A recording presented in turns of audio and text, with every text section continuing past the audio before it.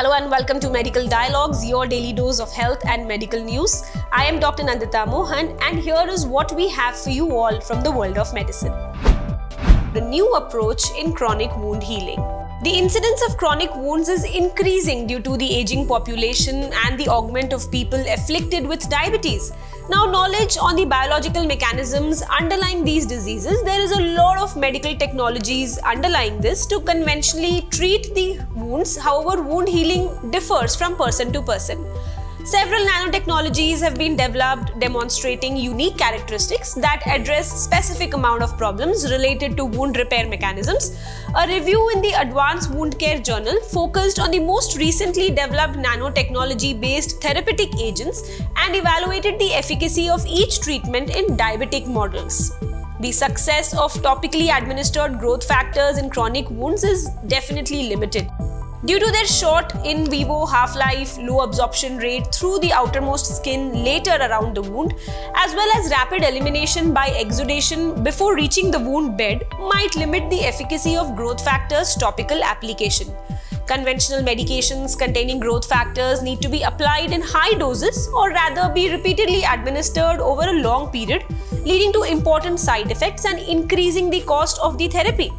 Presently, platelet-derived growth factor, fibroblast growth factor, and epidermal growth factors are some routinely or rather widely studied for their application in growth factor-mediated wound repair. A major advantage of these nanoplatforms is they are acceptable, adaptable, and tunable. For instance, nanotherapeutics can be used in controlled and sustained releases of the active ingredient over a period of days or weeks, while the conventional delivery systems such as dressings, films, or even gels can sustain the release of the therapeutic agent over 1 to 2 days only. The new chronic wound nanotherapeutics are multifunctional platforms that promote the wound healing and minimal scar formation happens, avoid or rather treat the bacterial contamination, and can even release the active biomolecules encapsulated at specific rates that match the wound healing necessities. This rare condition of hypoglycemia in critically ill patients. Hyperglycemia is a common response to an acute illness, but it is not often. The frequency and the cause of hypoglycemia in septic patients have not yet been elucidated. A retrospective review of 265 patients in the journal Acute Medicine and Surgery assessed the patients with sepsis who were admitted to a tertiary medical center. The blood glucose levels on admission were evaluated. The study, which focused on sepsis-associated hypoglycemia in the early phase and also evaluated the impact of hypoglycemia on mortality. The researchers categorized the patients with sepsis into 5 groups according to their blood glucose levels. 7 patients were admitted with severe hypoglycemia, 19 with mild case, 103 with euglycemia, 58 with mild hyperglycemia, and 78 with hyperglycemia. There was a significant difference in the 28-day mortality between those with severe hypoglycemia and euglycemia. Hence, the researchers concluded that septic patients with severe hypoglycemia had significantly higher mortality compared with patients with euglycemia. Assessments of sedatives during the acute phase under sedation protocols for patients with sepsis. A recent study reported that Propofol is a better choice of sedative compared to Midazolam based on a light sedation protocol that might be associated with inappropriate sedation during the acute phase with increased coma and delirium.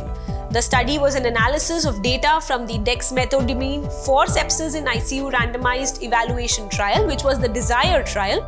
Patients were divided into Propofol and Midazolam groups based on continuously usage of the drug, and sedation control between these groups was compared on day 3.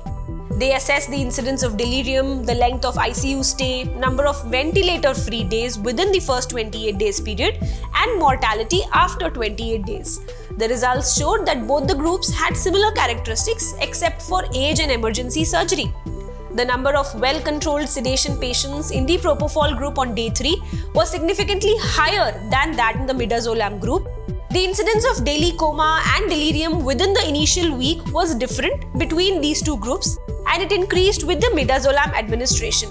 The number of confusion assessment method for ICU positive patients was significantly higher in the Midazolam group compared to the Propofol group.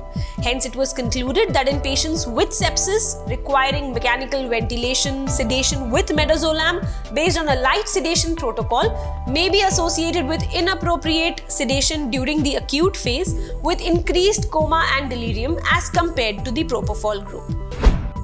The most favorite habit of all generations, that is watching television, to be a major fatal risk factor for heart disease. According to the British Heart Foundation, coronary heart disease is one of the leading causes of death. It's responsible for around 64,000 deaths each year. People with coronary heart disease are twice as likely to develop even a stroke. Watching too much of television is associated with an increased risk of coronary heart disease, regardless of an individual's genetic makeup. In a study published in BMC Medicine, the researchers showed that assuming a causal link, 11% of the cases with coronary heart disease could be prevented if people watched less than an hour of television each day. To examine the link between time spent in screen-based sedentary behaviors such as TV viewing and leisure time computer use and individuals' DNA, their risk of coronary heart disease, the researchers examined over 500,000 adults who have been followed up prospectively for about 12 years.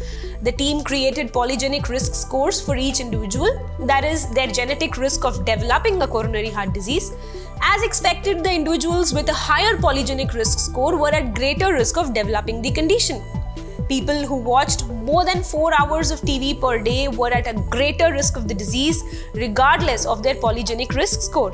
Compared to these individuals, people who watched 2 or 3 hours of TV a day had a relative 6% lower rate of developing the condition, while those who watched less than an hour of television had a relative 16% lower rate.